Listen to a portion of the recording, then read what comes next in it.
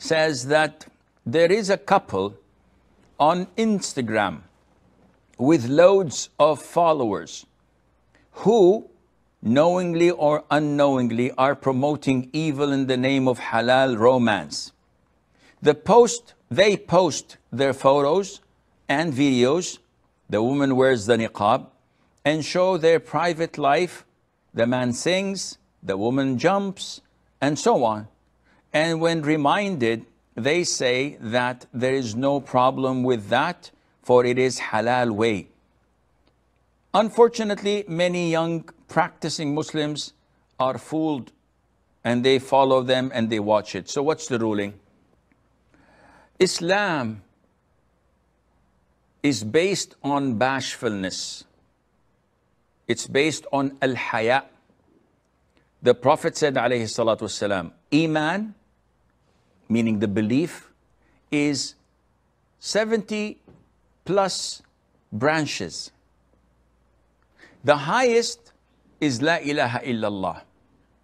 The lowest is removing obstacles that are harmful from people's way. And bashfulness is part of Iman.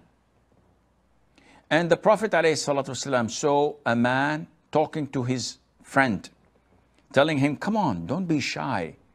Try to be blunt, try to be straightforward, try to be courageous. Being shy, being bashful is not befitting. So the Prophet ﷺ said to him, leave him, for bashfulness brings only goodness.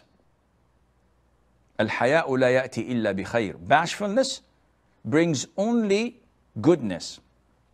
Now, if you show these Instagram posts to imams of masjids, to scholars of Islam, to prominent da'is, and you see what they're doing, singing, acting without any restrictions, the woman, even if she's wearing the niqab, doing moves and things that are not befitting of a Muslim woman to do in public.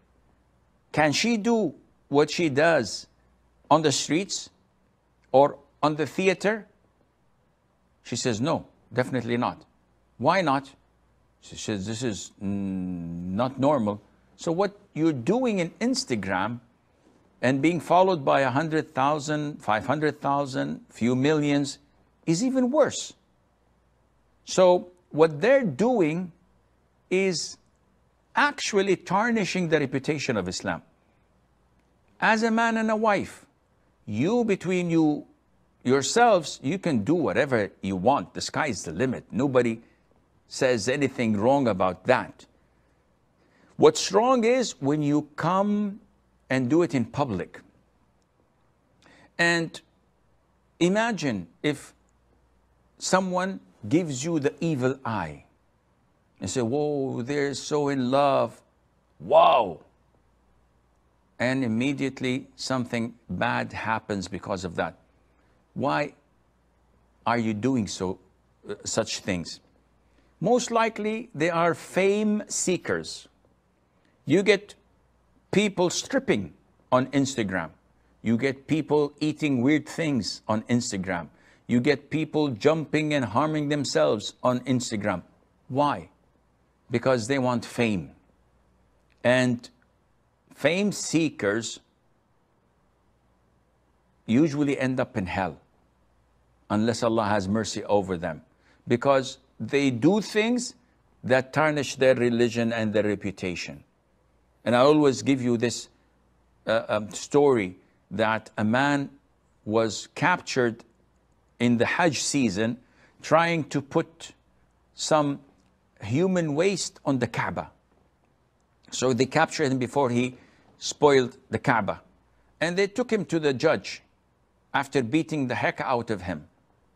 And the judge asks him, Subhanallah, what were you thinking? Aren't you a Muslim? He said, yes, I am a Muslim. So why then were you trying to spoil and tarnish the Kaaba with dirt and filth and najas? He said, I wanted to be remembered by the people.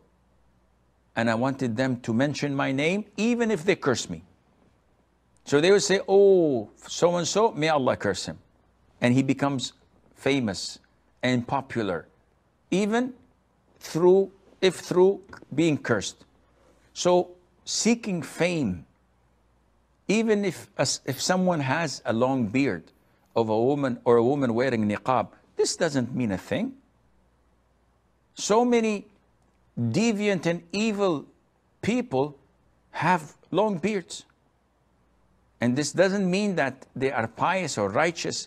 What counts is their actions. Allah Azza wa Jal told us, and the Prophet ﷺ told us in Sahih Imam Muslim, that Allah does not look at your physique and how much you possess, your wealth. Rather, Allah looks at your hearts and your actions. And these actions that are being done by this couple in Instagram or wherever, this is totally against Islam and it's not befitting for a Muslim.